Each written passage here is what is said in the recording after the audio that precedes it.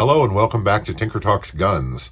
This time we're going to talk about the Ruby pistol, or rather pistols, which were a World War I era service pistol used initially by the French and later by quite a lot of European and some African nations.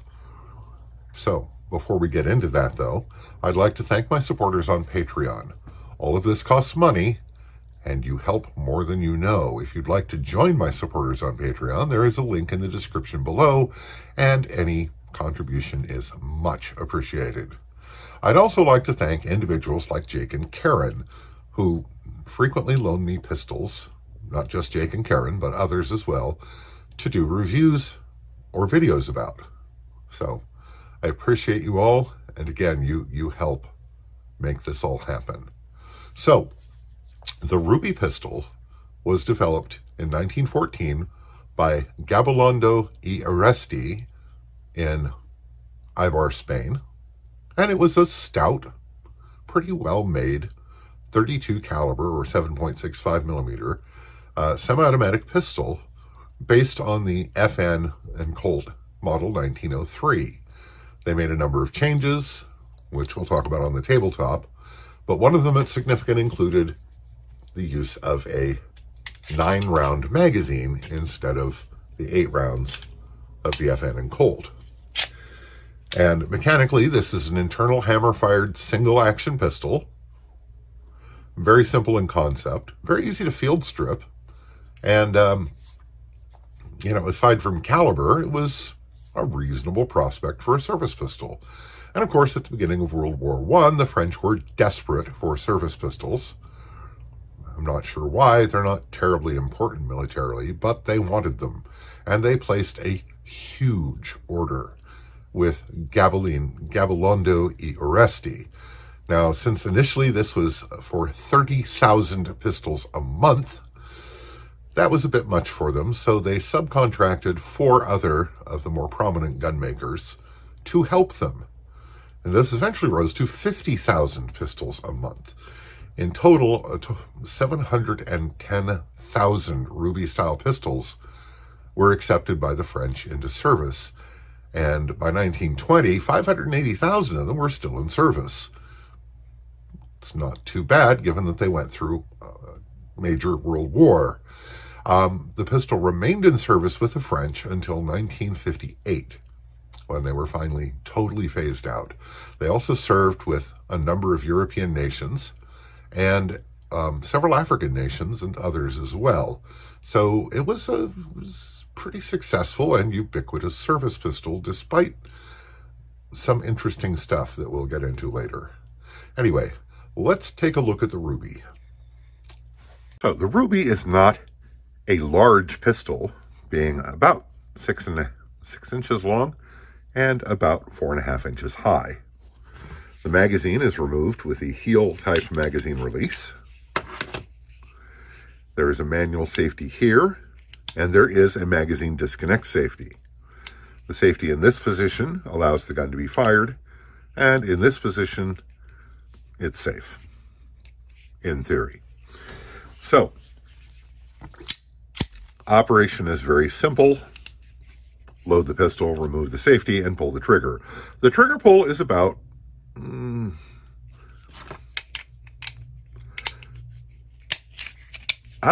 going to go with 5.5 pounds or so. So it's not light, but it's not bad, especially for a service-type pistol. And there is commendably little over travel and pretty crisp break. The sights are, as you would expect, awful, but that was pretty much standard for the time. So, to disassemble the gun, you pull the slide back and lock the safety in place. On this one, because of where I have to hold it in place. You can then rotate the barrel and slide the whole assembly off the front of the gun. You can see there is a guide rod with an uncaptured recoil spring, and the barrel can be rotated back and removed for cleaning and maintenance, and that's all there is to it. And this is particularly desirable in a military-style pistol because there's nothing to lose that isn't fairly big, big enough to be fairly easy to find. So reinsert the barrel, rotate 180 degrees, make sure the recoil spring guide rod gets into the appropriate place in the frame, but you have to engage the rails first. And of course it's going to be tricky because I'm doing a video, and that's how that works. Okay, so push it back in. Oh, and we've had an issue. Because, you know, doing a video, there's always going to be an issue. Lock the safety in place, push the barrel to the appropriate spot, and you can rotate it back, release the slide, and you're ready to go.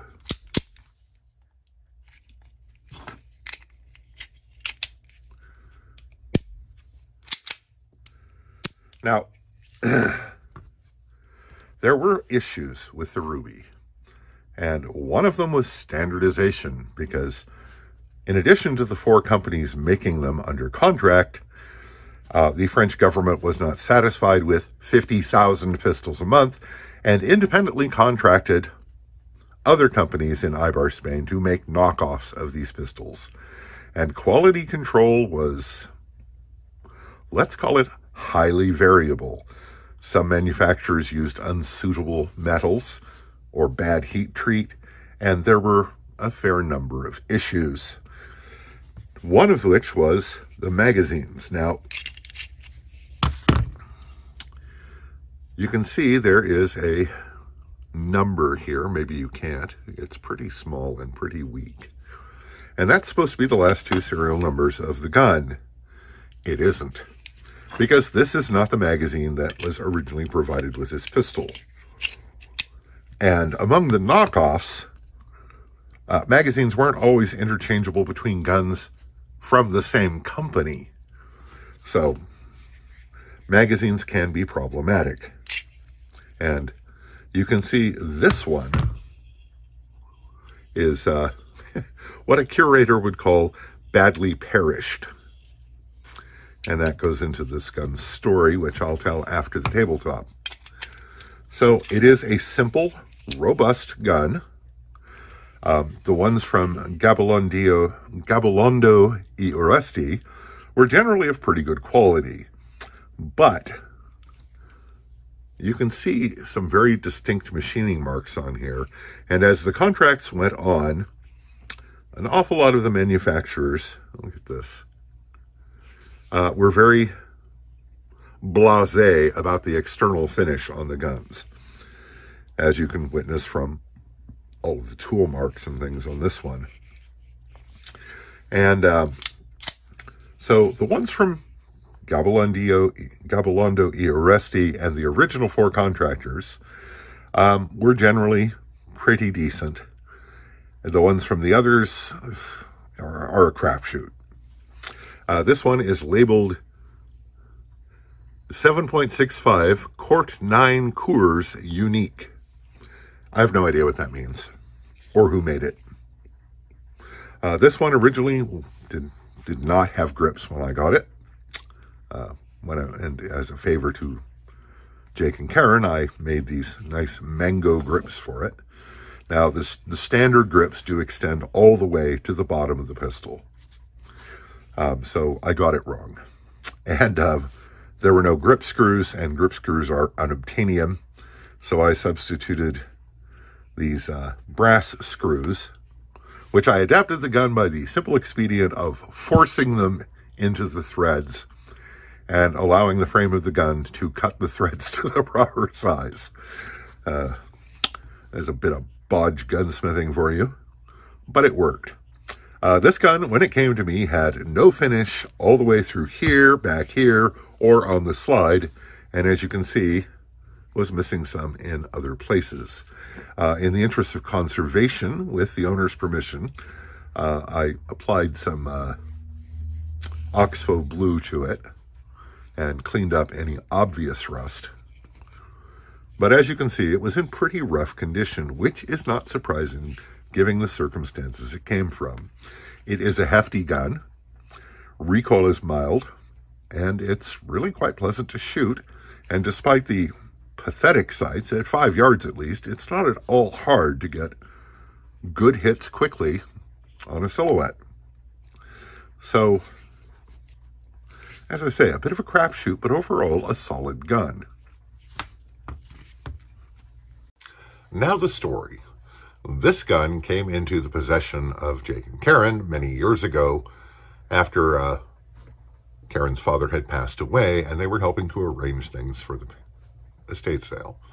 And so, there we go. And so they were in the garage and moved an ancient paint can, and this fell off the shelf from between a couple of the ancient paint cans in the condition I specified. There were no grips, so they could see that up to a point there were no rounds in the magazine, but they couldn't tell if there were rounds. There's room for a couple rounds inside the frame above the opening in the grip frame. And they couldn't check because they could not remove the magazine or operate the slide. It was frozen solid. So Jake soaked it in various solutions for various days and was eventually able to get the magazine out and verify that it was empty and there was no round in the chamber. And when I was handed this to make grips for and feature in a video, it had not been fired in, I'm going to guess, many, many decades. And it doesn't have the correct magazine. So I did need to do a little fussing with it at the range, which took a pair of needle nose pliers in about 5 minutes. I had to make a small adjustment to the recoil spring, which tended to want to get in front of the guide rod, and tweak the magazine feed lips, after which it worked pretty well. It had one malfunction where it choked on my range ammunition, because it's designed to work with ball ammo, because that's all there was then. And little did I know when I left for the range, what I had thrown in my bag was hollow point ammunition. Now, the capacity of the magazine is nominally 9 rounds. What I discovered was that if you try to force the 9th round in, you can do it, but it will push the 8th round back far enough that it will rim lock on the cartridge below it, which jams the gun up solid because it can't get the round out of the magazine. Now, what rim lock is owing to the fact that 32 ACP is a semi-rimmed cartridge. It will, in fact, slip right into 32 Smith & Wesson long revolvers and will eject properly because of that tiny little rim. And if you load the magazine correctly, these rims stack. It's hard to show this. They're very small. The rims will line up thusly, with the top round having its rim in front of the round underneath, and all is happy in the light. But when you try to force in the 9th round into this particular magazine, it pushes the 8th round back so that the rim of this cartridge is in the extractor groove of the 8th cartridge, and the gun stops working. So yes, you can put 9 rounds in the magazine, but only put in 8 if you want this one to work. I don't know that that's common in Ruby pistols in general, but it's common in this one. And as I said, despite the piss-poor sights and its unique provenance, the gun was quite nice to shoot and worked fine. And the safety is a little hard for people with smaller hands than mine or shorter thumbs to actuate. But it's very easy for me, and unless your hands are very small, it'll probably be pretty easy to use. Now, of course, given the age and inherent uncertainties of these pistols, you'd be a fool to rely on it. Because even if it works initially, if it's one of the ones with poorly heat-treated parts or improper metals used in its construction, it's going to fail. Because of the design, it's unlikely to fail catastrophically and injure you. It's just going to break and stop working, and parts will be dubious if you can find them, because they may not fit your gun, because these are different. Some of the knockoff manufacturers actually used guns with a striker-fired mechanism instead of the single-action concealed hammer. And apparently the French didn't notice or didn't care because they were just in desperate straits. Anyway, they're a pistol with an interesting history, and if you get a good one, it's a good pistol. It's not a modern pistol. It's not particularly useful in modern terms. But, you know, as a conversation piece, a bit of history, and a range toy, they're fine. And they are commanding a price that I consider somewhat ridiculous given their quality and the large numbers of them out there. You know, usually between $4.99 and $600. You can find them cheaper once in a while, and sometimes you can find them for the eternal optimist at Gunbroker at absolutely stupid money. It is what it is. Anyway, neat old gun, and this one has a neat story, so I like it. I hope you liked the video, and if you did, please take 5 seconds out of your busy life to hit the like button. It really helps the channel. And if you want to see more videos like this and many other things, hit subscribe and notifications, which also helps the channel. Anyway, I hope this finds you well. Stay safe, take care, and we'll talk to you again real soon.